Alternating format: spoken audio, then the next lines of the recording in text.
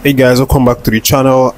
It was a really hard week for Chelsea Football Club as well as Chelsea fans after that annihilation from Newcastle United 4-1 last weekend, and it was a very terrible feeling, not just for the club, the coach Poch, who for the first time was really angry, and he had to publicly criticize the guys for not playing at all in that match. But it's 1 week right now, and although it's still very painful, but Chelsea have been presented with a chance to try and get back to winning ways, and this one is against Brighton at home in Stamford Bridge. So it's going to happen today around 3 p.m. West African time, and of course Chelsea would be very desperate to try and get this one in the bag, as regards to getting all 3 points. So Brighton are no easy side at all. They've been a very difficult team to play against in the last 2, 3, 4, 5 years. But we played them in preseason. I think we won that one 3-1. So it's a good place to start.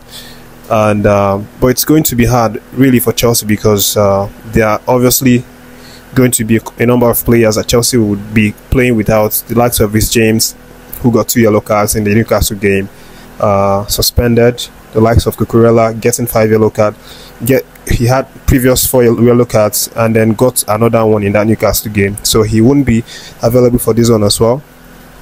And just a few days ago, during training, there was also news that broke out that Gusto will not be available for this one. So we have like 3 fullbacks now who won't be available, and that makes it a bit difficult for Poch to select his team going into this match. So this might actually make us see the likes of Jan Martin fielding at the right wing back, and then Cole will, of course, will play the 3, which has been a position that he has been playing a while this season.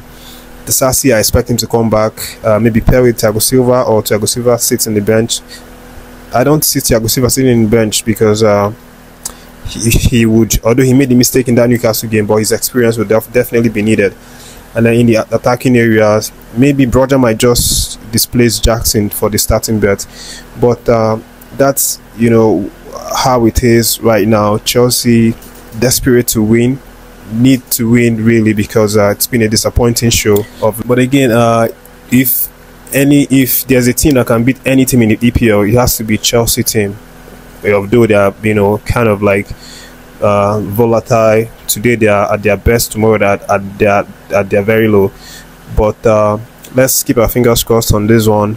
But I expect, like I said, the likes of Jan Martin, who hasn't really been having game time. He obviously was considering moving away from Chelsea and refused to sign a new contract because of the problem of not playing matches. So this could be his moment to actually start.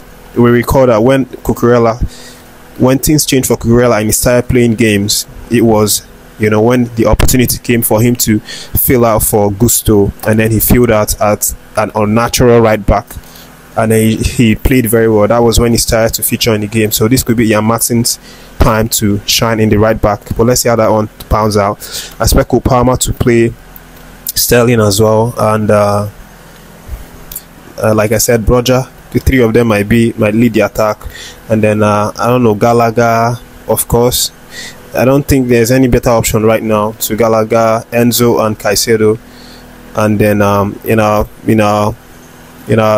our defense, Cole, Silva, Sassi, and Jan Martin. Then Sanchez in the post. That's my preferred formation. That's what I think Poch is going to deploy in this match. But let's see how this one turns. In a few hours from now. That is the video right now, guys, and let me know what you think about my formation. If you have your own formation that you think might be the best that Poch has to follow, you can also drop it in the comments. And my score prediction for this one is I don't know, but I think it's going to be a really hard match, and probably Chelsea winning 2-1 maybe.